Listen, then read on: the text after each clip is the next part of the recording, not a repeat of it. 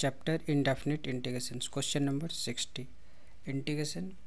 cos power 4 x dx. तो इसमें हम क्या करेंगे कि एक आइडेंटिटी यूज़ करेंगे कि cos स्क्वायर x की जो फॉर्मूला होती है वो होता है हमारा 1 प्लस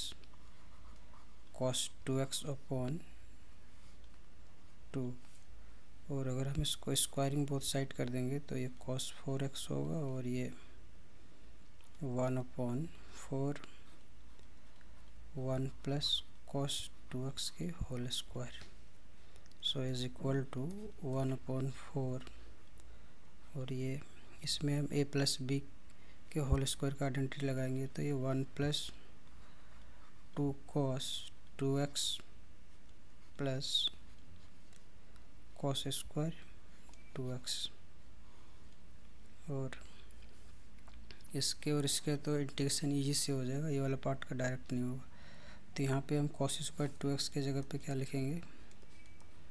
ये 1 upon 4 1 plus 2 cos 2x plus यहाँ पे हम x के जगह पे 2x रिप्लेस कर देंगे तो ये हो जाएगा 1 प्लस cos 4x अपॉन 2, सो 1 अपॉन 4, और अब हम इसमें एलसीएम ले लेते हैं। तो ये एलसीएम लेने से ये होगा 2 plus 4 cos 2x plus 1 plus cos 4x,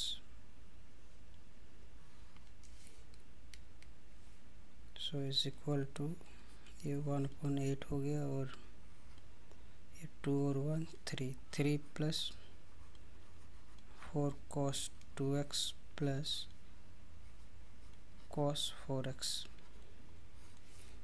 so therefore integration I is equal to constant वाले पार्ट को बाहर कर देंगे, और ये 3 plus 4 cos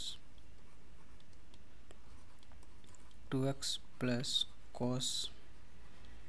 4x dx, so is equal to 1/8 integration 3 dx plus 4 integration cos 2x dx plus integration cos 4x dx, so is equal to 1/8, ये होगा 3x, और ये 4 इंटू cos 2x का sin 2x upon 2 plus sin 4x upon 4 plus c, इसमें 2 से cancel कर देंगे तो ये 2 आ जाएगा, so is equal to 1/8 3x plus 2 sin 2x plus sin 4x upon 4